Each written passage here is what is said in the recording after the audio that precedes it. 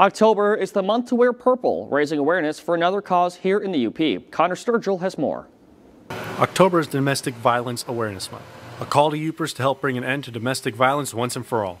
Nonprofit organizations such as the Women's Center are staples in the UP for those who are victims. They are also taking this time to send a message to everyone on how they can help.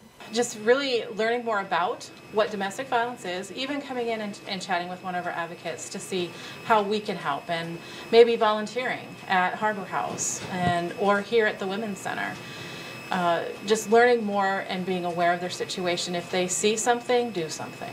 According to the Women's Center, in Michigan, 1 in 3 families are affected by domestic violence. For those affected, shelters in the UP encourage people to go to their website that provides a phone number, step-by-step instructions, and items to take with you, such as birth certificates, passports, and even your pet. Being able to ask for help is all that is needed. The volunteers will do the rest. We can talk to you, safety plan, what's going to work best for you, and if you don't want to come to us, we're able to help you get out to another shelter.